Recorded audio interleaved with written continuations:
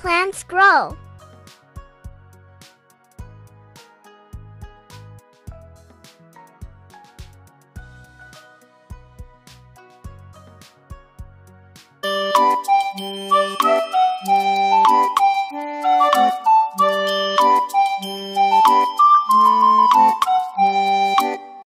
How do plants grow? Plants begin as seeds. Seeds are little packets that contain everything a plant needs to grow in the right conditions. Plants grow upward and downward, using energy from sunlight. Seed. The seed is protected by a shell, called a coat. It breaks open when it's the right temperature and wet enough. Root. The root breaks out and moves down to fix the plant in place. It takes water and food from the soil.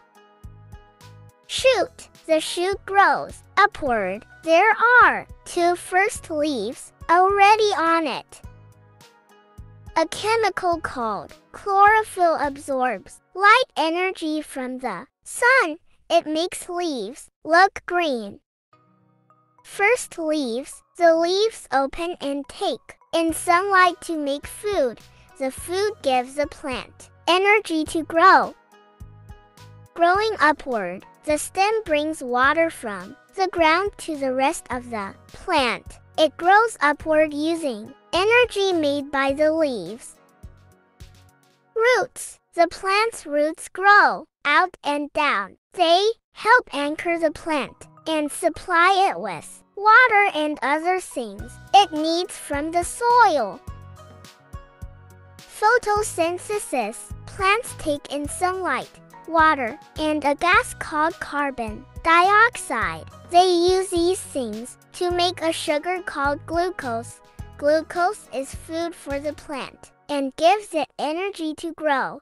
Once the light, water, and carbon dioxide are used up, the plant releases oxygen gas. How can plants spread their seeds? Exploding pods. Some plants grow their seeds in pods that burst open, sending seeds in all directions. Wind. Some seeds are very light in shape to float. They can spread to new locations in the wind. Water. Many seeds float.